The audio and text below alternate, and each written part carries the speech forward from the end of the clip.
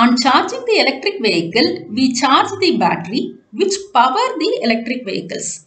Control system technologies that enhance battery performance are of extreme interest. In particular, electrochemical model that provide visibility on discharge voltage. Here we will see how to simulate two models, single particle model and single particle model with electrolyte in Python using open source package, and also we will compare the results between these two models.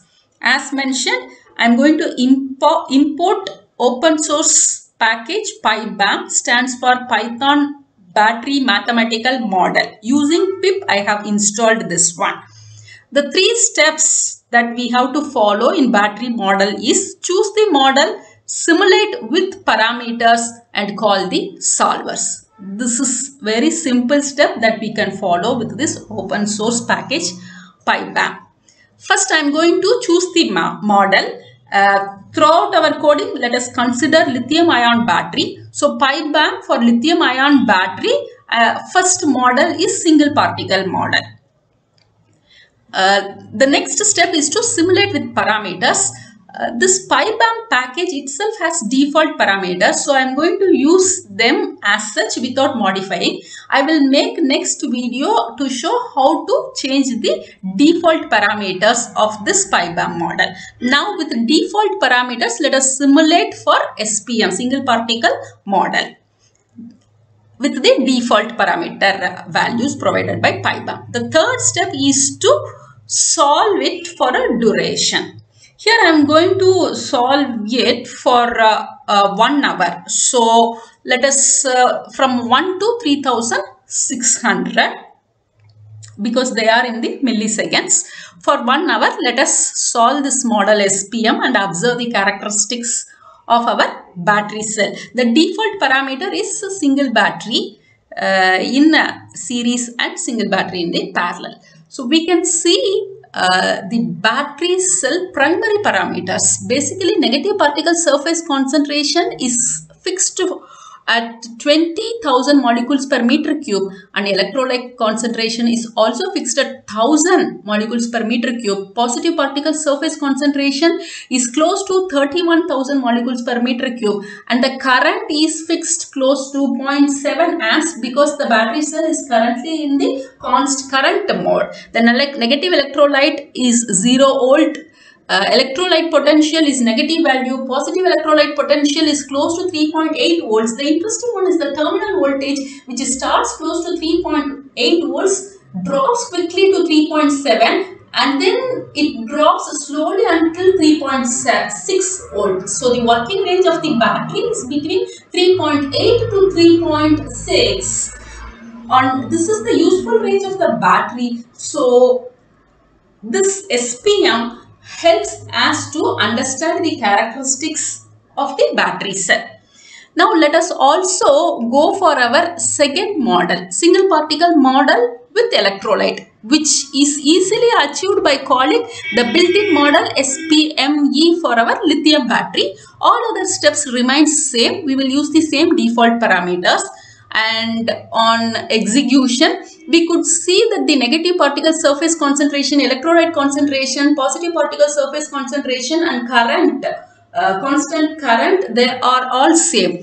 But the negative electrolyte potential value has dropped from 0 over a period of time to negative 2.5 volt. Similarly, electrolyte potential, there is a slight drop and the terminal voltage remains same. Now let us see how to compare between these two models and then plot them.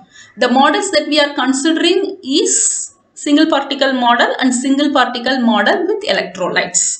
So here we will have the list which has the both models as part of the list called models.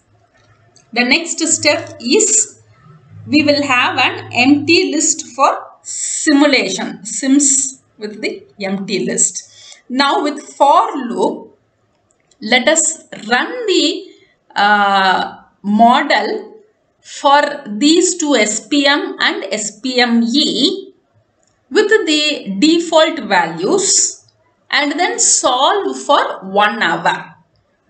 That is 0 to 3600 milliseconds. On each model, the result will be appended to the Sims list. So now our Sims list has the solved value for both the model, single particle model and single particle model with electrolyte.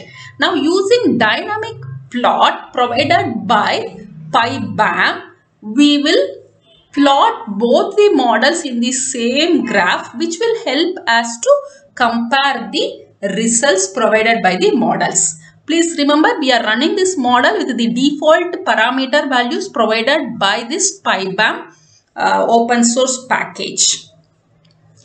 We can see almost the top 4 are same for both the model, single particle model and single particle model with electrolyte. The characteristic change is observed in negative electrolyte potential with SPM being fixed at 0 voltage, whereas single particle model with electrolyte we can see that it drops down to minus 2.5 volts. Similarly, there is change in electrolyte potential value also. The terminal voltage follows the same pattern, but slightly the voltage range is reduced from single particle model to single particle model with electrolyte. So these characteristics gives us an overview of the battery cells to be chosen to make the module and in turn the battery package, which is the source of power for various purposes including electric vehicle and also the grid demand. In subsequent videos, we will see them in detail. Please subscribe to our channel.